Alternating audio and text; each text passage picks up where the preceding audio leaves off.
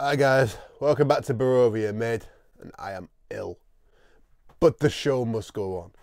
So today, because I'm not feeling the best, we're going to be doing a nice little small project, nice little utensil. It's not a utensil. What is it? I don't know. We're going to be making a toothbrush holder. I got some nice, lovely oak here. If you're a regular of the channel, you'll know this will be ripped out of a bit of furniture. This was actually ripped out of a fireplace that I got for free. There is a video on my channel showing you how you can get nice free lumps of hardwood and stuff like that. Be sure to check that video out. Oh, I'm losing my train of thought here. Give me a minute. Hi guys, welcome back to BARROVAIN Made. Today we're going to be making a toothbrush holder out of this lovely oak. We're going to be doing just a nice little small one-day build. It shouldn't take too long. So let's get cracked on.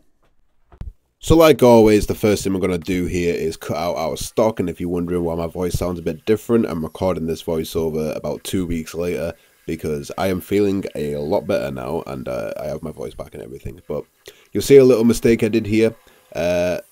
What I did is I cut the two main parts out and then I went to go cut the smaller pieces without thinking about how am I going to cut the miters into these pieces while also being safe on the table saw. And yes, I am doing this very sketchy thing, but believe it or not, I do take safety into consideration when I'm working with the table saw, but sometimes I just like to send it. As you can see here, my fence is getting in the way. It's tapered down a little bit so I can't push it all the way through. And also from previous projects with epoxy has melted and gotten stuck into my riving knife, which is pushing it over slightly, so the block is getting caught into it. That, in combination with my fence having a slight taper to it, which I have no clue how to fix. If anyone in the comments knows how to adjust that down below, please let me know. But yeah, it surprised me a lot actually about this epoxy getting stuck under it. Like you can see it in the front and the back, how it's all just like melted and gotten stuck there.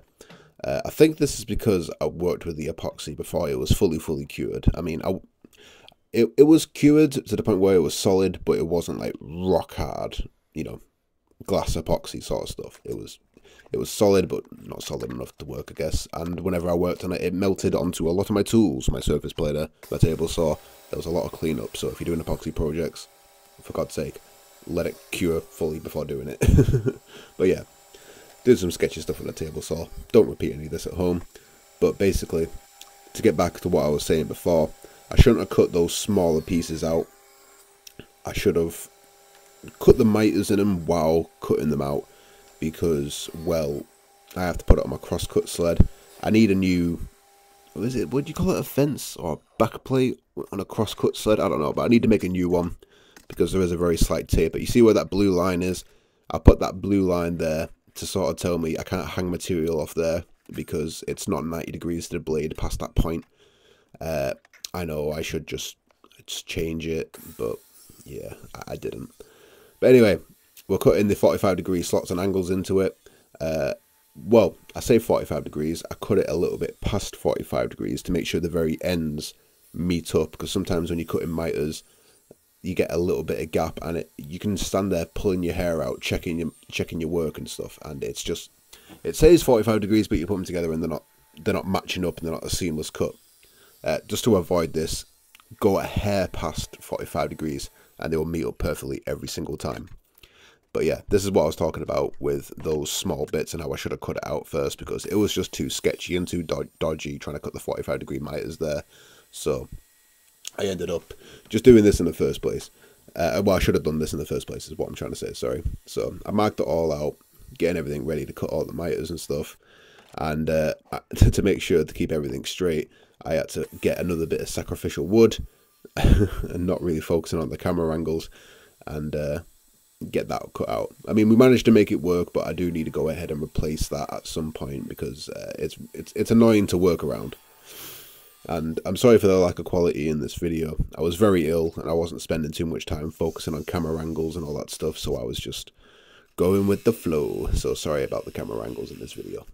But yeah, anyway, what we're doing now is we're cutting out everything for the toothbrush holder and not toothbrush holder. We're cutting everything out for the toothbrushes and the toothpaste. This hole right here is for the toothpaste, and as you can see there, I went through just until there was a little hole in the back of it, then I flipped it around and put the spade bit back in. That just makes the hole a lot more cleaner. And I didn't actually have a big enough drill bit, so what I'm using here is a plug cutter to actually cut these holes. You know, as long as you start off slowly, they don't wander, so it's good. And they create a very, very clean hole, surprisingly, because, you know, I can't reach down in these holes and sand them properly. And if I were to reach down these holes and sand them properly, they would no longer be circles and would look a bit off. So I just want the cleanest cut when I'm cutting something. But yeah, and what we're going to do is we're going to sand all these bits up before we glue them all together, because like I've done in previous projects, sanding on internal corners and stuff like that, it can be an absolute headache. So if you can sand beforehand and tape and mask everything up while you're gluing up, it makes it a hell of a lot more easier, instead of, you know, trying to scrape off glue and sand it and do all that stuff. But yeah, anyway, I'm just trying here a little glue up method that I saw on TikTok. You basically just get 4 bits of scrap wood, cut a perfect 90-degree angle in them, so you have that little square there, and then you can put them on the 4 corners of the miters, and it apparently does help in lining everything up and keeping even pressure on everything. I noticed it twisted a little bit after I noticed after it all glued up and dried that it twisted a little bit. So this isn't a foolproof method, but this is what I used, and it worked for the most part. And you'll notice there that I'm using a lot of glue. And the reason I'm using a lot of glue is because we're doing end grain joints. I don't think you should put a tiny little bit of glue on and do it up, because end grain will soak it all up and you'll end up with a dry joint.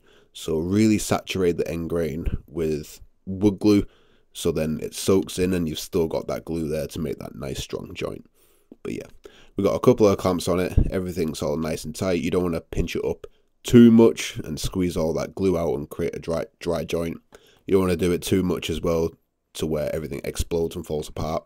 Just want to pinch it up so the glue, you get a little bit of squeeze out, and then you're just about perfect. So what we did is we took the masking tape off of the inside, took that all out, and I'm just going around the outside now, just giving it one little sand. I didn't bother sanding the outside of stuff when I was gluing it all up, because, well, I'm gonna have to come around and sand it anyway to make sure everything's flat. And yeah, but it takes 2 minutes to quickly lick it up, especially on my little rotary sander we have here. So this is pretty much almost done now. We're just on the home stretch, getting everything sanded. And you can see just before I started sanding that how it twisted a little bit, and I unfortunately didn't notice that until after the glue up. But it's, you know, it's not important. This is a toothbrush holder. This isn't getting glued up to somewhere else, and it doesn't need to be perfectly flat. As long as it looks good to the human eye, you're good to go. So sanded all that up, and now what we're going to do is give it a little bit of oil to really make that grain pop. And you can see right now it looks really nice as it is already, but it's going to look even nicer in a second once we get this hard wax oil on. So give it a good shake, because it's cold in the winter and everything's solidifying. And then we put it all out. It's probably a bit too much I put on there for this, but you can really see how that grain popping. And because this is wood from an old fireplace, it's got a lot of character to it. It looks very patined, even though we've sanded, we've planed, we've done all that to it. You can sort of like look at it and see that it's an older bit of wood that's been used in the past. So I really do like the rustic look of this wood. It's really nice. And you'll see in the next video after this that it was so nice, the person that I gave it to demanded that I made him something else to go and match with it. But after we got it all oiled up, I stole the old toothbrush holder, put that in the bin where it belongs, and replaced it with this beautiful new oak toothbrush holder. And it looks so much more better. It fits the toothpaste absolutely perfectly, and you've got 2 slots to put 2 toothbrushes in, and it came out really nice. And obviously you can adjust these holes if you have like an electric toothbrush or something. You can make the holes a bit bigger, and you know, all that good stuff. I don't really know what else to say, but this is the toothbrush holder. It looks really well. I don't know why. It's funny to me trying to get